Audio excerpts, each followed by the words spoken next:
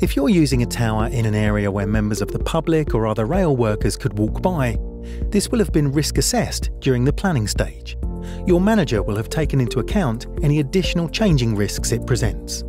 But what are the potential risks? Well, someone could be hit by a falling object, such as a tower component dropped during assembly or dismantling, or tools, materials, or other equipment that fall during work. If you leave the tower unattended, an unauthorized person could gain access, causing damage to the tower or a risk of falling from height. And remember that people don't expect your tower to be there. In the rush to catch a train or when there are lots of people embarking and disembarking at once, there's a chance someone could bump into your tower and cause an accident.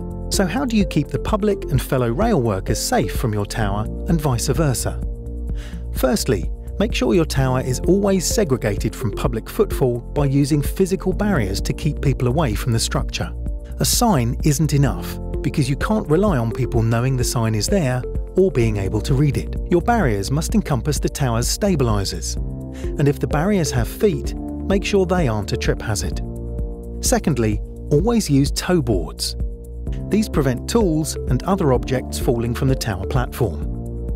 These videos are not a substitute for PASMA training.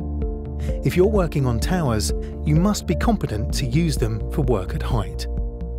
If you're assembling, inspecting, moving, altering or dismantling towers, or supervising work on towers, you should be PASMA trained.